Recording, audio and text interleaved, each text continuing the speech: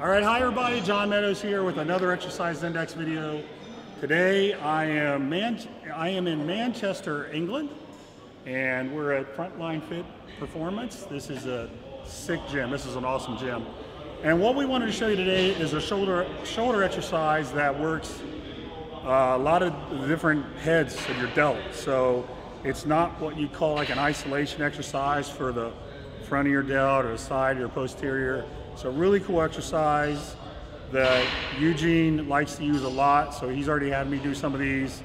I had to test them out first before we put them in the exercise index, and I'm happy to report they feel awesome.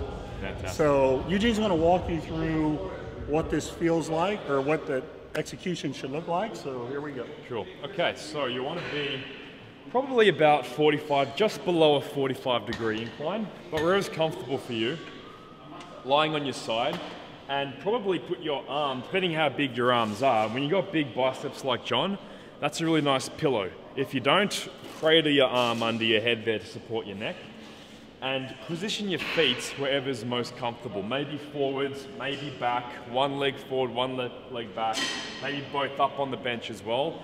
Find your own comfortable position. All you're gonna do is a typical rear delt raise in front of your body, directly overhead perpendicular to the floor, and then come down behind your hips as far as you can go. Then raising back up, drawing a big circle.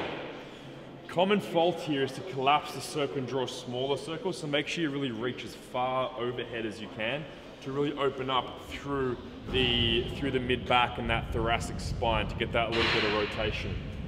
So I call these dumbbell or side-lying dumbbell compound laterals, because we're doing more of a compound-based movement, trying to target a few different areas through the shoulders and through the mid-back. I normally do these for sets of about 8 to 15 on one side, and then go back and forth side to side until my arms fall off. I think we're getting to that point right now. Raising up, keep that super high. Let's do one more rep. All the way back behind and back forwards again as well. Complete that rep and down. Awesome. That crushes your rear delt too. Yeah. Crushes your rear delt, so. That's a good one. My rear delt is really fried, but as I continue to go, the side lateral actually feel that lighten up too. So real good exercise. It works a lot of your shoulder. So sets and reps, like three or four sets? I honestly, it's a lot of movement. It's a very quick, easy isolation / compound movement. I normally do sets of 8, and I'll do 8 sets of 8, back to back. And I'll run through that in about 4 or 5 minutes. Okay. And that's a disgusting shoulder and upper back Do you like pump. to do these earlier in the workout or a little bit later? I'll do it towards the finisher.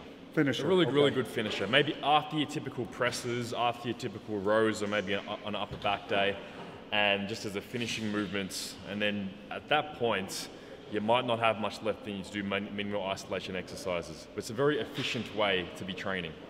And that's actually what we did today. We just did some really heavy pressing for chest and shoulders, so it worked out just perfect. All right, that's it. So appreciate you watching, and Eugene and I will see you next time.